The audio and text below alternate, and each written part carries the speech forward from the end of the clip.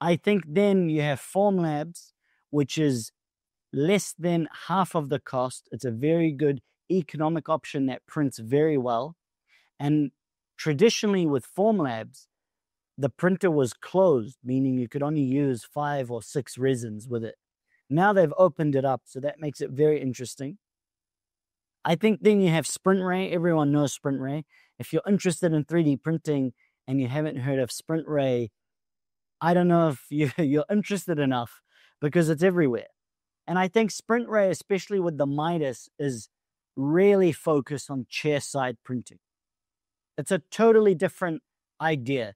Capsules like Nespresso, no build platform, no nothing. It's just capsules and it's small. It's easy to start.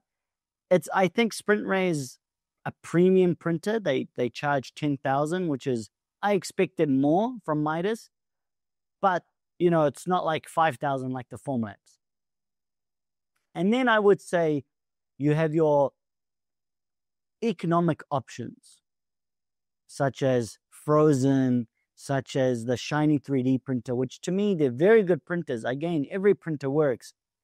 They don't quite have the same level, I would say, as workflow. And I agree, in terms of Formlabs, like you mentioned, I think one thing that Formlabs does very well is it's the support and the reliability. The software is very easy to use, and it's a very reliable printer.